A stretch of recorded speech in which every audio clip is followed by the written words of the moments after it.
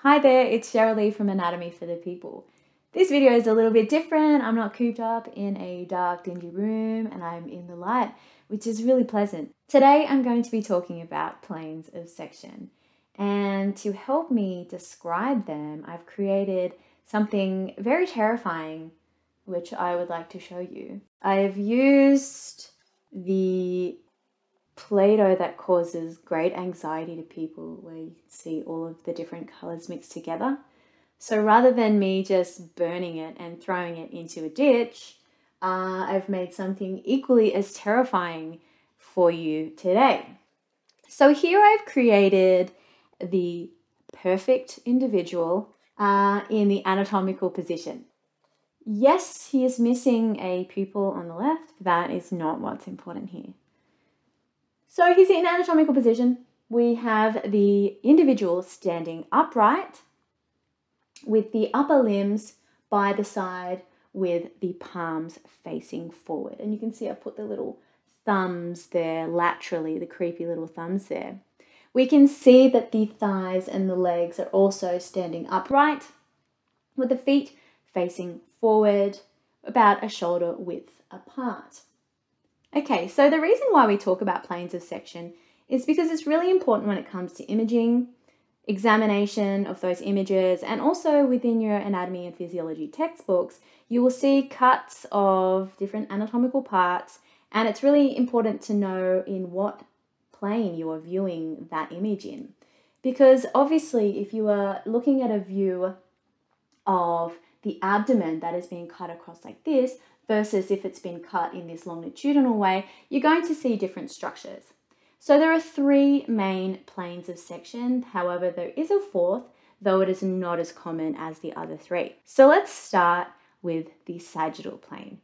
So the sagittal plane is all about separating the body into left and right sections.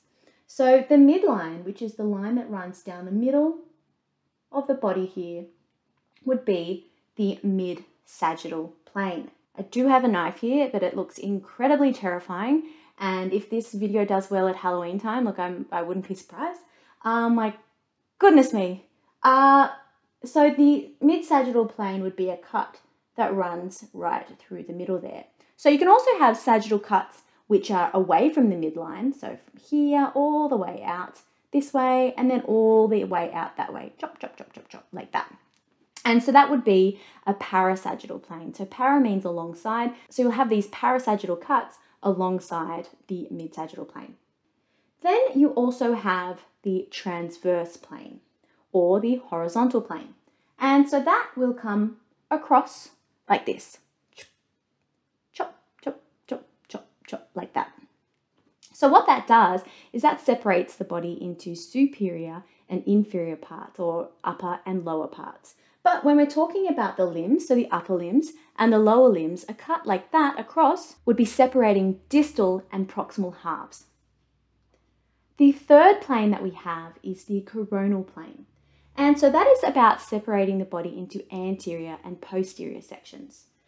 So if we turn our little blue man like this, a coronal cut would be in this plane, separating anterior and posterior.